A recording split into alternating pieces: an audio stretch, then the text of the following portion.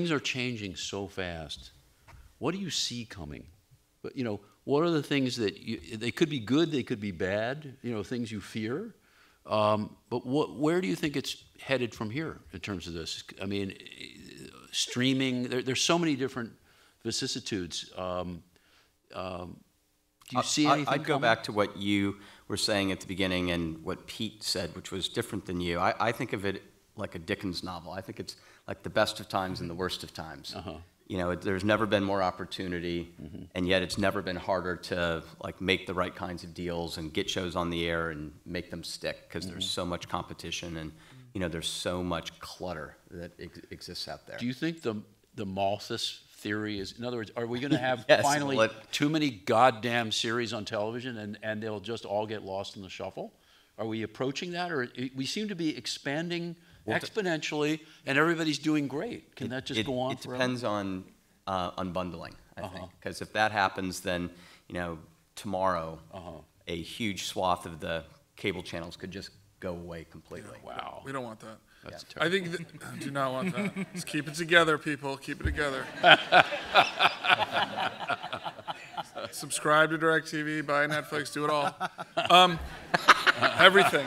Amazon, all of it. It's all great.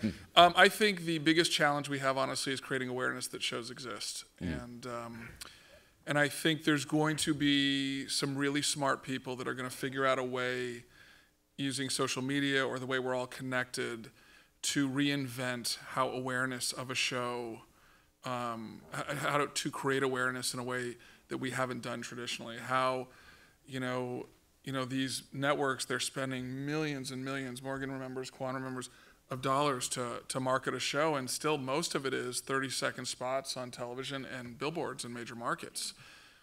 And there's got to be a system in which we can, you know, reduce that burden off the networks and the distributors and get people to know shows exist. And someone who comes up with that idea is, I think, going to make a lot of money and really help. But awareness is the biggest challenge, and it's why most of the things that I focus on now are intellectual property, because it helps the network, once they buy it and they decide they want to air it, you know, get an audience there in an easier way. You know, one of the shows we had sold to Amazon early, it was Chris Carter's show.